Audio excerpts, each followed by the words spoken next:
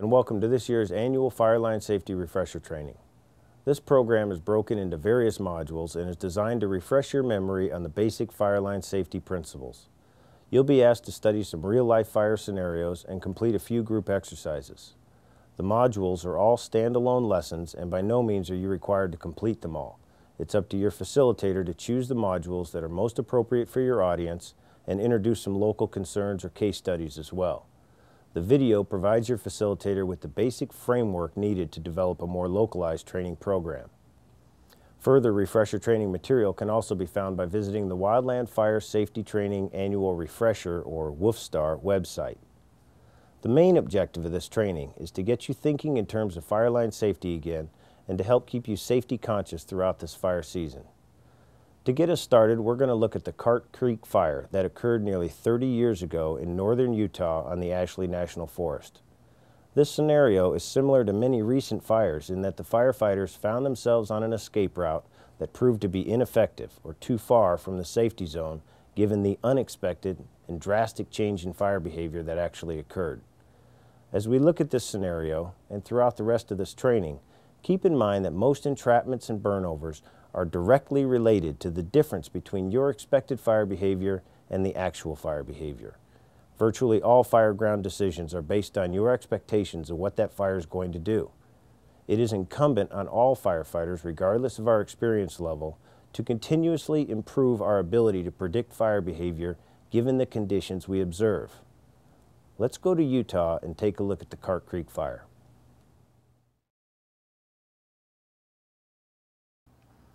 At 12 o'clock noon on July 16, 1977, a lightning fire started just south of the confluence of Cart Creek and Spruce Creek on the Ashley National Forest. The fire was burning in extremely flashy fuels, mainly grass and sagebrush, with scattered junipers, ponderosa pines, and clumps of bitterbrush. The elevation at the top of the bluffs to the west is 6,700 feet, and 6,000 feet at the creek junction, which is about 1/2 mile away. The weather forecast for the day called for partly cloudy skies with scattered afternoon showers and thunderstorms. Winds light and variable out of the southeast, driven by topography, with considerable gustiness in the late afternoon. High temperatures were forecasted at 90 to 95 degrees in the valley bottoms and 80 to 85 degrees on the ridge tops. Minimum relative humidity 15 to 20%.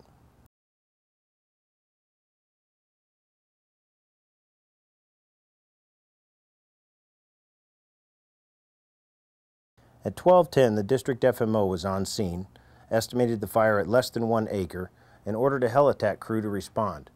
The local helicopter had just returned from a previous assignment, and many of the crew members were still en route, driving back to station.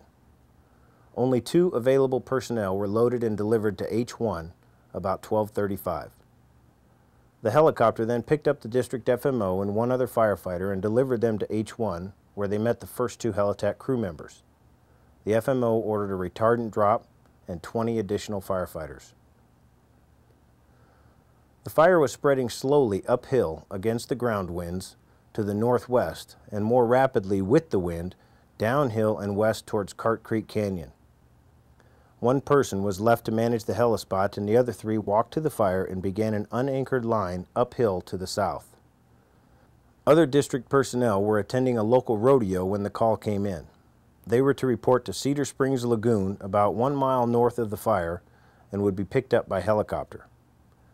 At 1300, 2 more firefighters arrived on scene and joined Squad 1.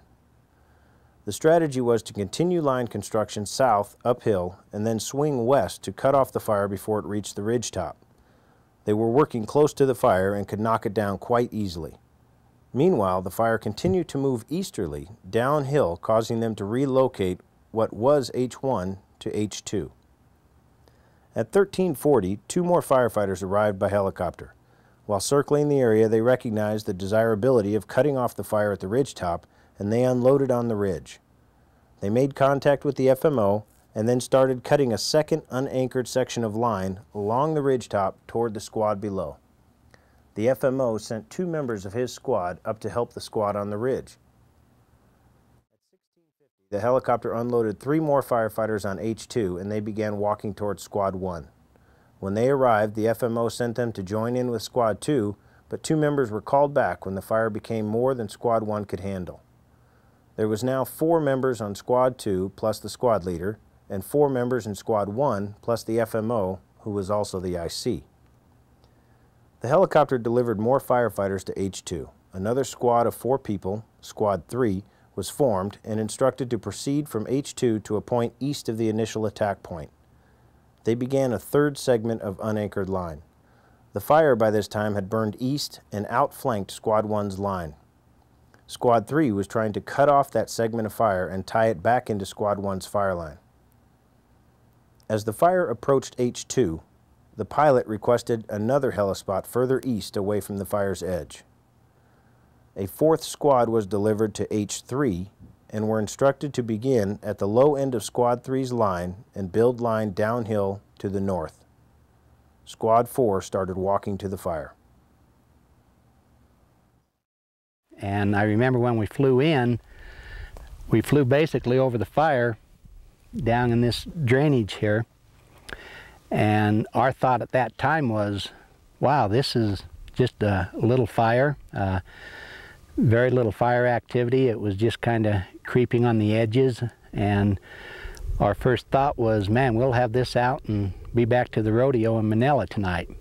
Dave proceeded to line us out and said basically that we're going to hike up across the edge of the fire here, up over to where they'd started building line up above. And so we had no problem with that. And we could see the fire just below us, and at that time it was probably 10 acres, maybe a little bit more, but the flame length was minimal, a foot and a half flame lengths. And so we were, I guess, what I'd call complacent, and so we were lined out to hike up to where we were going to tie into the other line.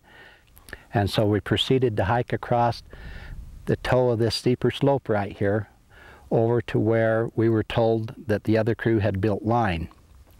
And at that time we weren't even thinking about the fire basically, because there was just so minimal fire activity. So we proceeded to hike up through there, and as we were hiking, Gene Campbell was ahead of me, and then myself, and then Annette Rogers, and then Dave Knoll. And I remember Gene just ahead of me, he said, damn it, somebody left a Pulaski leaning against a cedar tree down there. And he says, I better go in and get it. And that was towards the edge of the fire.